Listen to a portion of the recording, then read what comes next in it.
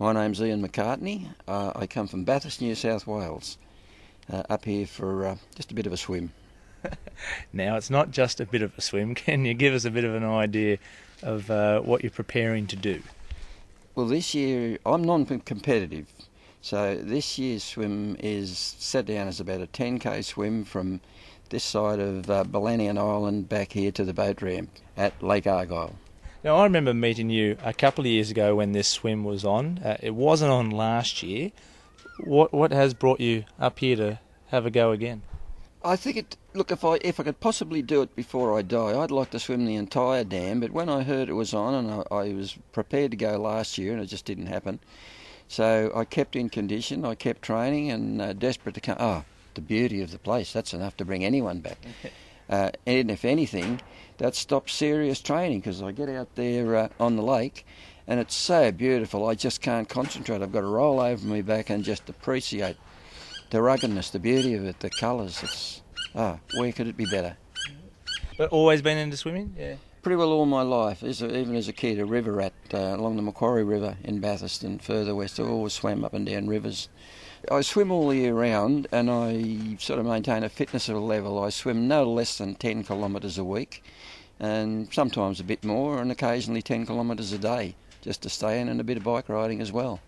A few spots around Bathurst, is there? Not too cold? Well, my occupation, I'm a dam keeper, and perks of the job, I can swim all summer months in the dam and wetsuit it for a little while. And when it gets too cold, Bathurst now got a beautiful swimming pool, heated pool, so colder months I keep training in the pool. I do 10k's a week in the pool. The temperature here slightly different though, I'd imagine? Wow, this is just superb. This is like swimming in a bathtub. Couldn't be better. 26 degrees today. Just magic. Now, freshwater crocodiles, there's supposed to be 24,000 of them in this lake. During your few weeks of practicing up here, have you seen a few? I have. I've had only one encounter on the last swim, which is the most beautiful thing that could ever happen to anyone in a lifetime. I came in on the boat ramp last year, or the last swim was up here, half asleep on the beach down there, and when I woke up I had one about my body length laying alongside of me on the sand. I mean, not frightened, not scared. It's just a beautiful, beautiful thing, and what a beautiful creature.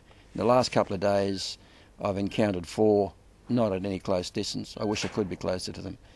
You're up here to do this swim, Ian, but I understand you're no real stranger to Argyle. You're up here in the late 60s, was it? I was back up here in the 60s when the dam was under construction, working my way around Australia with my then wife, and we come into Kununurra, and I got a job laying telegraph line and poles from Kununurra out here to the dam. And to this day, some of the poles still stand. I've been up and given them a bit of a pat and asked them did they remember me. So that's what brought me here in the first place.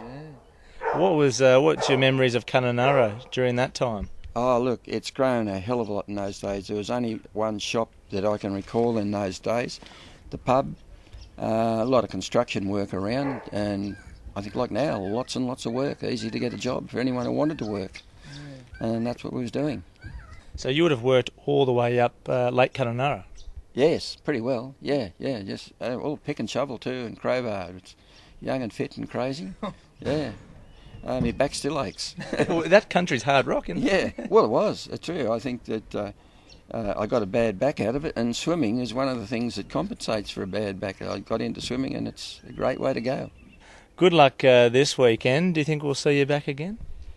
Oh, it's in the back of my mind. As I say, when I get old, I'm going to run away from home and come here to live. Good luck on Sunday. Thank you very much.